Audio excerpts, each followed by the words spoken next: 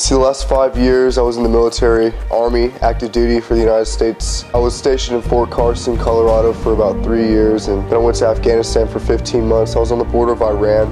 I went in at 18, 2 months after my 18th birthday. Our platoon name was Wolfpack. I was nicknamed Strong Wolf because I guess it shows I'm a strong guy. I can't ever get another brotherhood like I had in the Wolfpack, you know. It definitely changed my life and the experiences that I've had. It was rough at times because, you know, I was hard-headed growing up, so being hard-headed in the military is not a good combination. If you were angry, like if you had anything that bad happen, you know, you just go to the gym and let it all out, and that's pretty much where my fitness life, you know, started happening.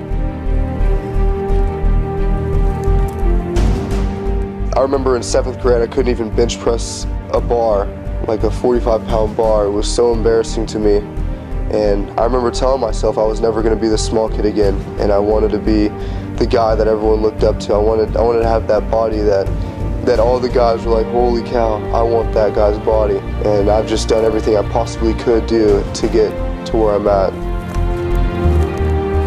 I got out of the military July 13th, 2014, so that was about 4 months ago now. I just turned 23. When I go to the gym, I just ask myself, how bad do I want it? You know, how bad do I want to better myself? And I get in the zone. I zone out and I think of what I'm going to do and how I'm going to do it. It's my life. I love it. It just takes experience and time in the gym and consistency to learn, you know, how you need to grow and how you need to eat and how you need to lift and how often to lift to actually change your body. And it just took me a couple years to get my knowledge to where it needed to be to start making really good changes in my life.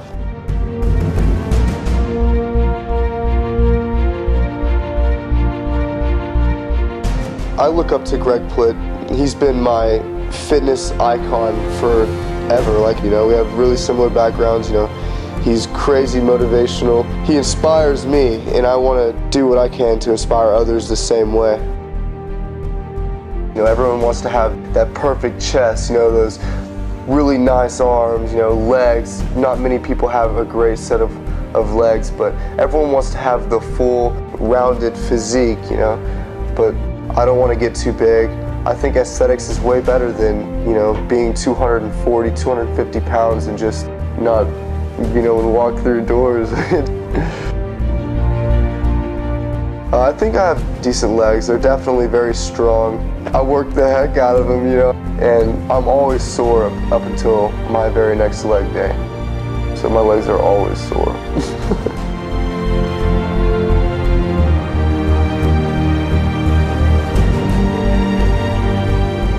I need to train my body to where my body will get better. Better shape, not necessarily bigger, but more defined, you know, a harder look, fuller, tighter skin. I don't know, better just means you feel better about it, you know?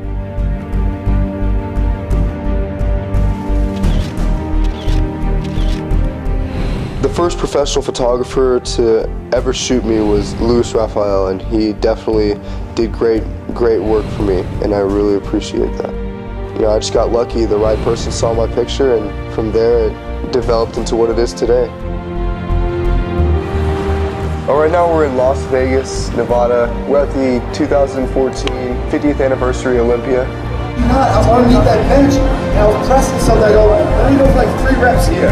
That was a big win. Nice to meet you, man. I got out of the military, man. Yeah. 5 years active duty Army, and like ever since I got a fitness model, you know, like you've been my #1 idol, dude. Oh, I appreciate that, man. Thanks. How old are you? 23. 23. You can go very far, man. But you got a big future, man. 23. I didn't get started, man, so I got out of the military when I was like 28. Yeah. So you got 5 years head start, and you're probably better shape than I was then. No way. When I was 23, man. I just talked to Plitt, and it was pretty amazing. You know, he pretty much said everything that I've been feeling. You know, it's not lifting for, you know, the girls and everything else. It's lifting for a purpose. You know, to better yourself and to inspire others and change people's lives. So that's what I want to do.